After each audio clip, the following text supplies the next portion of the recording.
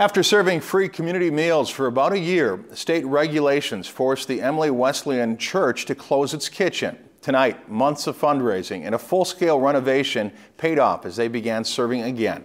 Becky Parker tells us how the community welcomed back the chance to share food and friendship.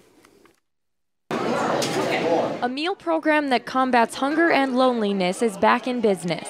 The Emily Wesleyan Church's Care and Share program served its first meal in 9 months. It's good to be serving the community and being a part of bringing people together again. By last April, the free weekly dinners were drawing crowds of 150 to 200 people.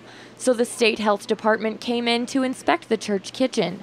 They concluded that it would need to be brought up to commercial standards, to the tune of $150,000. They basically asked us to shut down the program until we made some major changes. Disappointed but determined, volunteers began fundraising, and the public came to the rescue. The community has been great.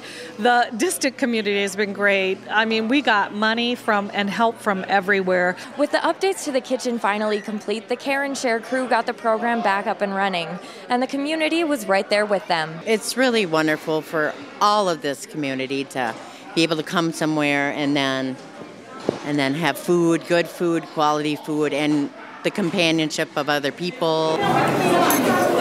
The loss of the program was hard on the community. The food shelf has been extra busy this year through the winter months, and I think a lot of it has been because the Care and Share Cafe has not been open. My husband was laid off, so being able to come somewhere to eat was crucial. It was a hard winter not having it. Now that Care and Share is back with an up-to-code kitchen, they look forward to serving meals for years to come. Becky Parker, Lakeland News.